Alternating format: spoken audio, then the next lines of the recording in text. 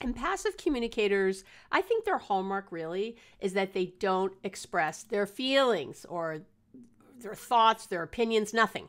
So, and really what happens generally with passive communicators is that they've been deferring to others for so long that I don't think they even know their own thoughts or feelings. They've just become so out of touch with their feelings that they can't identify them well. And what happens when you have been deferring to other people, having other people make the choices, having other, if someone else is angry, then you don't have a right to say what you were going to say in your head. So you stop. What happens after really even a short period of time is that you get out of touch with what a feeling is. It's sort of like people who overeat, who are, let's say, morbidly obese or something and are overeating, they've gotten out of touch with their hunger. When are they really hungry? Something that they have a cue for as hunger is likely not hunger at that point, right? It's something else, but they've kind of put that together. And that's what happens with things when we've overdone them or underdone them. We, done too much of it or too little of it. We get out of touch with our own sync, where we're syncing with ourselves. So what happens with passive communicators is they often don't even respond in a hurt or angry way when something icky happens, right? So something bad happens that you or I would be thinking, oh my gosh, how are they not really pissed? But the problem is they end up with this super high threshold for painful situations. And so that's why they're not responding the way you think they quote unquote should, because their threshold has been raised so high. They're so out of touch. They're eating so much food, for lack of a better metaphor that I can think of right now, that they don't even realize that they're full or that they have a feeling or that something else is happening. So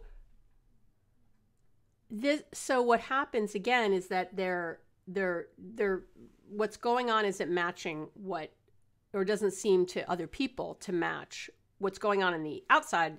Doesn't seem to be matching what's going on in the inside.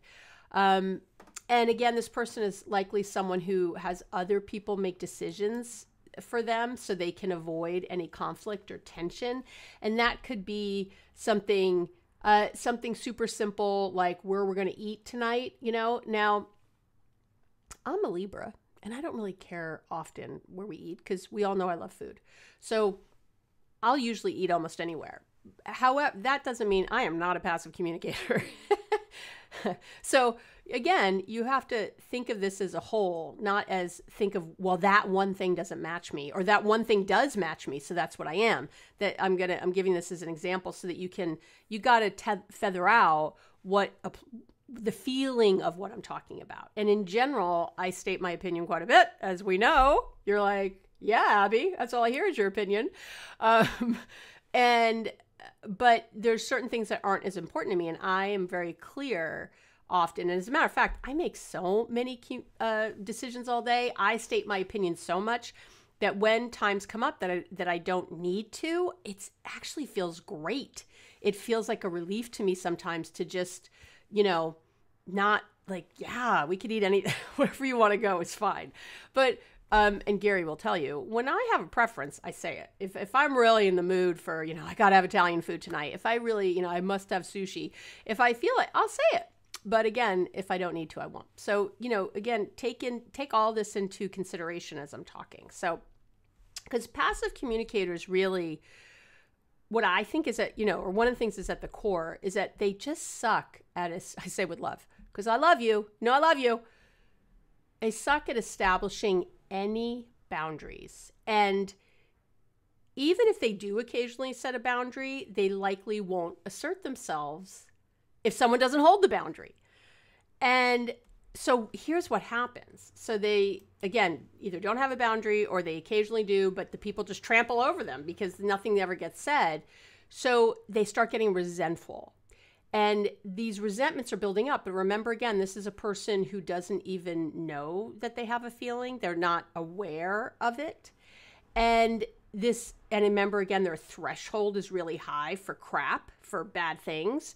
So what happens is these upsets, these dents in the car, dent, dent, dent, keep happening, and they build up over time. And then there's a tipping point. There's a 100th drop in the cup, and they explode. This passive person will explode like a volcano. And what I see a lot is it's over something small. And so let's say their partner is like, oh my God, we've had this talk 100 times. Why are you freaking out now? Or, I did A, B, and C, which were really horrible, and you didn't say a thing. And now I leave a knife on the counter with some peanut butter on it, and you're telling me you want a divorce. Like, what gives? And so the person you're usually interacting with, or maybe somebody at work or whatever, they are reacting in a weird way with you because you've never acted this way, and it's so out of left field. And again, it's usually over something because it's just that 100th drop in the cup. It's just that last straw that breaks the camel's back, so to speak. So what happens for you if you're a passive communicator is that you're full of shame, guilt, regret, because you got so upset. And you're embarrassed. You're thinking it to yourself, oh my God, why was I yelling divorce over the peanut butter, knife on the counter? What is wrong with me? And that drives you back to being passive again. So you think, oh, I can't trust my feelings. I'm out of control. I don't know how, whatever. You think all these bad things. I know. Right now, you're listening. You're passive. Anybody who's passive is listening right now going, oh my God, Abby's in my house. She's in my head. I can't believe this. I kind of am. No, I'm not, because again, this hopefully will help you feel better, that you understand that this is so common, that this happens to so many people. So that I can say it like this and it feels like it's only you, and it's not. So the pattern keeps you stuck.